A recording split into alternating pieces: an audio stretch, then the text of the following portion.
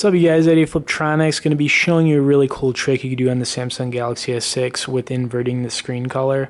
Now, it is actually really cool. So, what you got to do to get this feature to work is go into the settings and then scroll down to accessibility. So it'll be in the personal section. So go in here and then click on direct access. What you want to do, because this should be turned off on your S6, is turn that on to the right and then go down here to where it says negative colors. It should be turned off, turn it on. Alright, now go back to your home screen and quickly tap the home button here 3 times. Cool, right?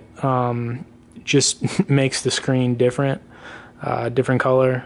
It's kind of just a cool trick you can do on your Galaxy S6, and it'll work when you have the camera open too. So I mean, if you have your camera open, it's going to do everything with the inverted screen color, which is really cool.